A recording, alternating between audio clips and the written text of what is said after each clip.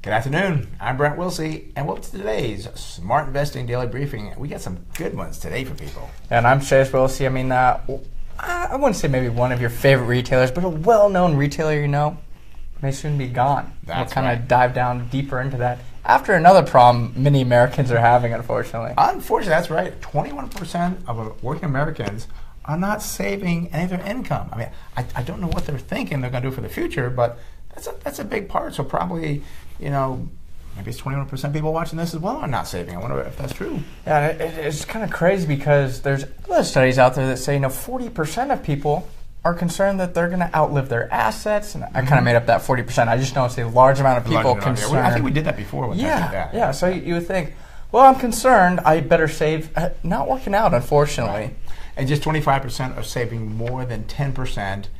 And the thing is, people said, about 38% of people said, they just had too many expenses. I'm not going to save for myself first. That's just crazy. Well, what that kind of means is you may be living beyond your means. Yeah. If you have too many expenses, maybe you shouldn't go out and buy that new Coach purse or those new Coach shoes. No, like my Coach. No, we don't own Coach. Okay, yeah. I almost said the other company, but then I rephrased it. So you got to make sure you understand your spending habits, or maybe you should eat out maybe a little bit less, go to the grocery store. There's things you can do to really save for the future because it is so important. It's called pay yourself first. What I actually means. And this one just really got me. Just kind of really spoke to the laziness of people. As 16.4% reason they're not saving. Well, I just haven't gotten around to it yet. I mean, it just cracks me up. I mean, the ways to save it's not that hard. You set it up once, and then it's automatically saving. Two great things you can set up is just have automatic contribution to maybe your savings account or a brokerage account, or the easiest one, the best one, is an employer-sponsored 401k program, perhaps. Oh yeah. We actually do have a wealth builder program in our firm that we actually do that for people because we know it's kind of hard to put that money away. So we actually started doing the wealth builder. I like the next one as well. 16%. Well, I just don't have a good job yet. When I get a good job, then I'll save. What happens if you never get a good job, Well, exactly my point. And then the final one, 13% were struggling under debt.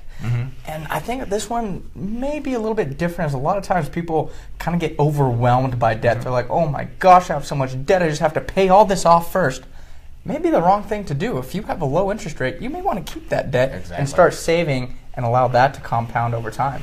And unfortunately, there's people in their 20s that have debt, in their 40s and their 50s, so that debt may never be gone. What you should do is start a good savings plan now and pay down the debt at the same time. So you're doing two things at once. I had a conversation with a CPA actually. He said, I love debt. Debt's the greatest thing. But that means you got to understand that debt. Don't just go out and borrow like crazy on your credit cards. There are great sources of debt that you have to understand. There's good debt and bad debt. You got to know the difference. So we should talk about that sometime as well. But let's talk about the Sears Holdings, which is Sears, been around forever. And it looks like they're going away. The current price around $8.11. The 52-week high is $5.50. $19.11. The low is $5.50. They have no profit, no cash from operations since 2011. We talk about companies like this. I've talked about JCPenney. I was on CNBC a few years ago. These companies eventually have to make a profits. And with, I want to say CNBC, with Sears, that's not going to happen. And back in 2006, the share price, $162, and they've never been able to keep up pace with that share price. And kind of what we looked at, we talked about don't overpay for the earnings of the company. Well, in 2006, the company had earnings per share of $5.58. That $162 per share, well, that's a PE of 29. Very, very high. So you were overpaying for it. Got to understand why you pay for that. And again, a long way down to that, was it $8 from $162 per share. And it's taken some time. As I said, 2006 was that high. We're now in 2017. But again, no cash from operations. Debt level here, $4.2 billion. And last year they had cash from operations, negative $1.4 billion.